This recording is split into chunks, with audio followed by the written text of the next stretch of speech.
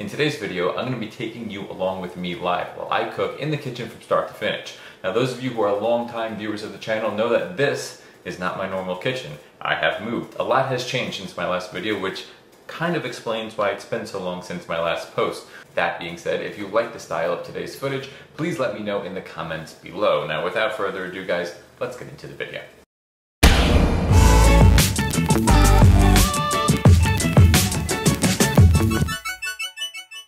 Guys, hi, hello, and welcome back. Today we are going to be making everyone's favorite meal, breakfast. We are making an omelet. As you can see here, I've laid out the ingredients, and this is a two-parter, because not only are we making an omelet, but we're also testing out this new pan. This is a Tramontina Pro Series 8-inch on Amazon. Link is in the description below. I really like this pan. It's a non-stick, it's very versatile, and so far I've been using it for about 2 weeks, and I really like it, so let's get into it. You can see we have the heat on, about a medium-high heat, and we're going to go straight in dry with the mushrooms. Now you might be thinking to yourself, why are you putting the mushrooms in all dry in the pan? The reason is because if you listen very carefully, we want to remove the moisture from the mushrooms. And if you start putting salt in or olive oil now, you're not going to cook the mushrooms as quickly. It's going to be a slower process, and we want to eat as soon as possible because it's breakfast. Thus far, we want to get the water out of these mushrooms as soon as possible. So just let it sit and do its thing. And in the meantime, we will put some salt and pepper in our eggs.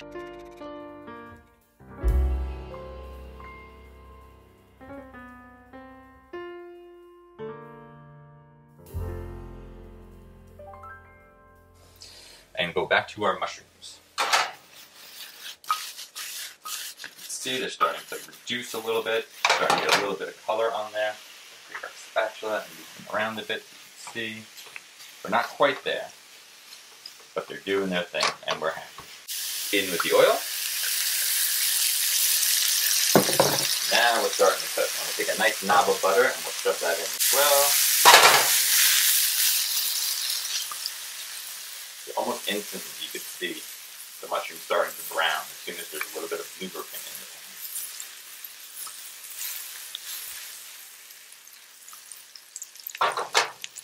Okay.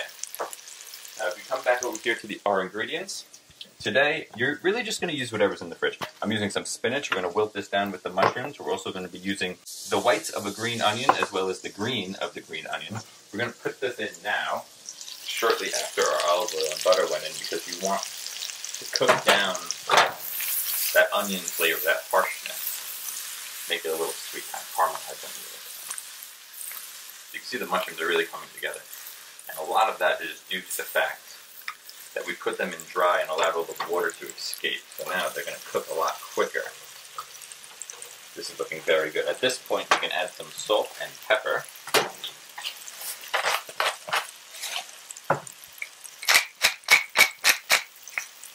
Season as you go.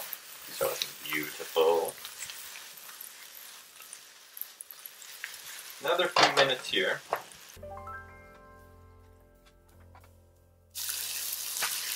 Now we're going to go in with spinach, let that wilt very nicely.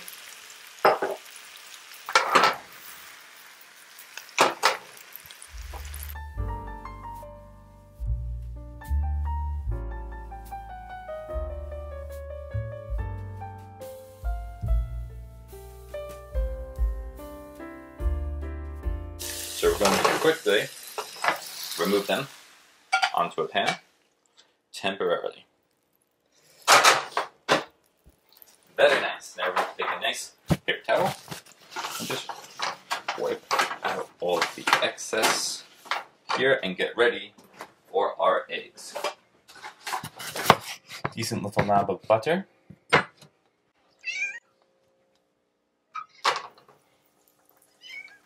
You might be able to hear, this is my cooking assistant, Milton. He's waiting for cheese, which is going to happen, just be patient. Back to our pan, make sure we have some heat in there, and we're going to go straight in with the eggs before the butter even melts. We don't have time to wait for the butter to melt. And in.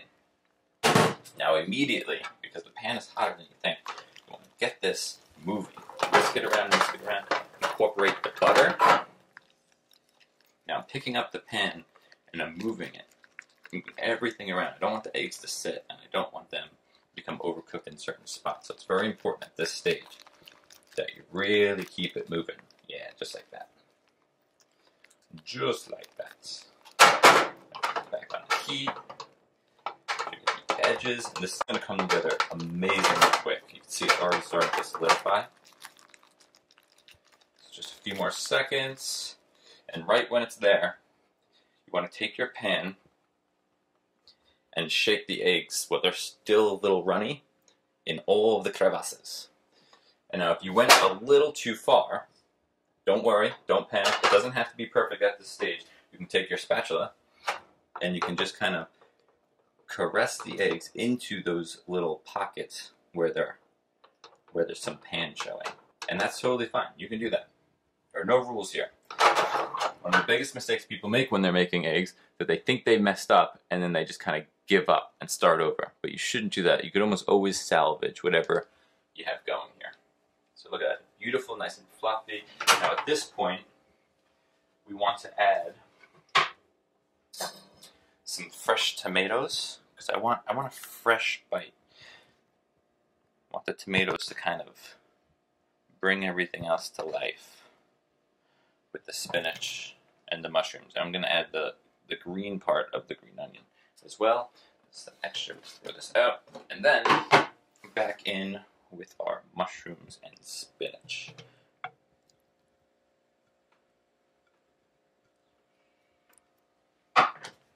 So, we're making a breakfast burrito.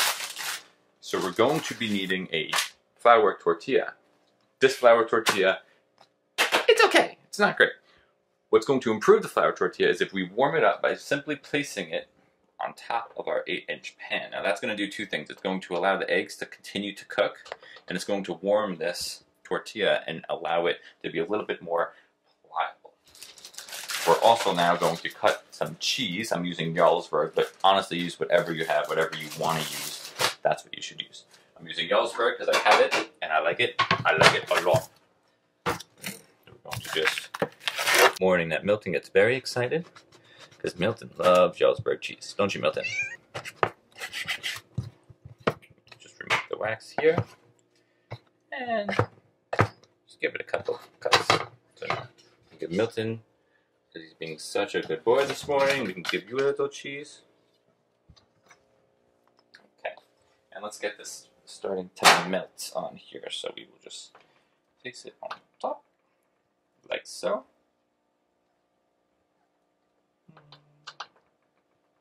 That should be good. I don't really want to overdo it. I'm going to put one more piece in there. And we'll throw this back on for just a few minutes while the eggs finish cooking. We are in very good shape. We are looking good. We've got extra cheese here. We're going to eat it. I'm going to give it a little bit more to Milton. A little more to Milton?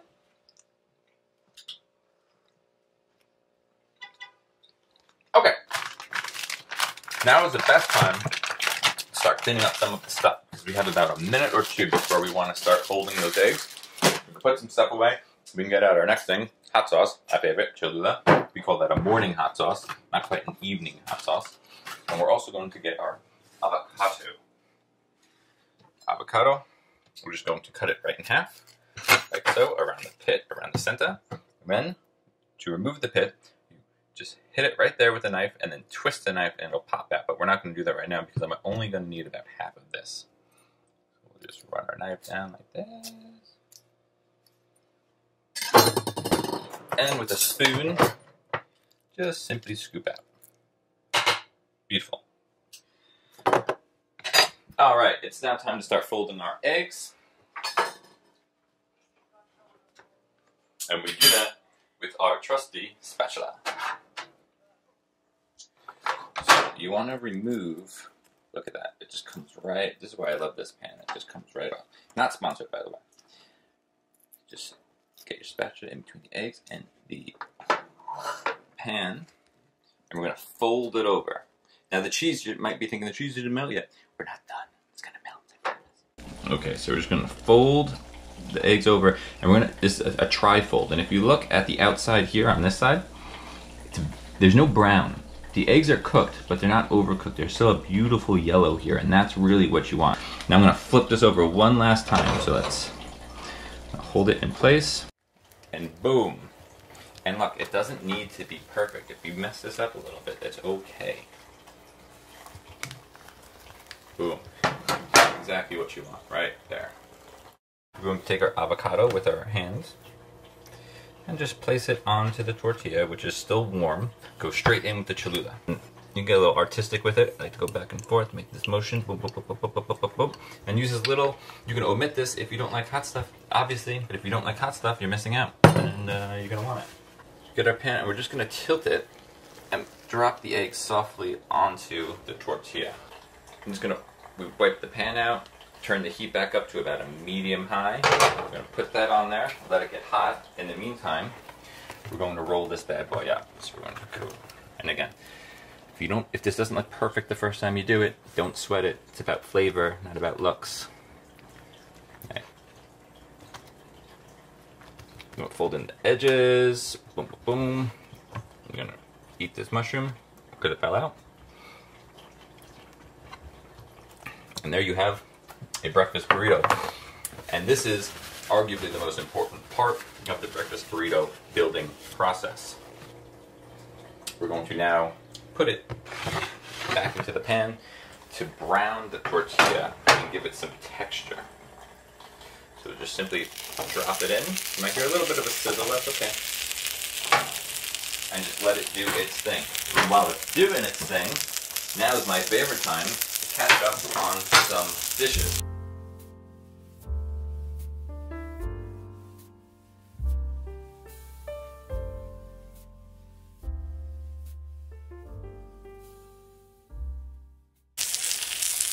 Alright, and you can see just barely starting to smoke. So now is the time that we're going to take this with a spatula, boop, flip it over, and that is what you want. This is a beautiful brown that's going to give you some texture.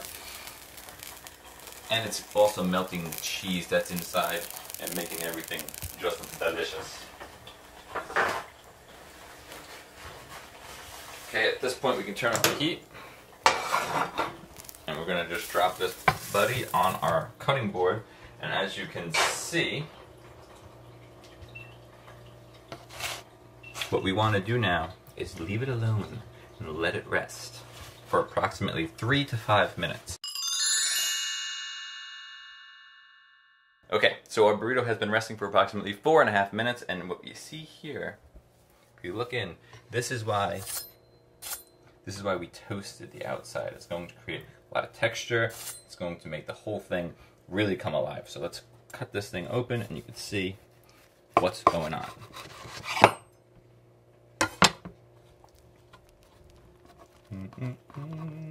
Oh, didn't cut all the way through. One more time, we're gonna cut it open. And here we are. Now you can see we have perfectly cooked egg around the outside. We have avocado on the top. A little bit of layer of hot sauce, if you look right there. Mushrooms. We have the spinach, some fresh tomato, and a little bit of green onion. It is now time to plate and enjoy. Thank you, as always, for watching this episode of Chad Makes Breakfast, and I will see you again very soon.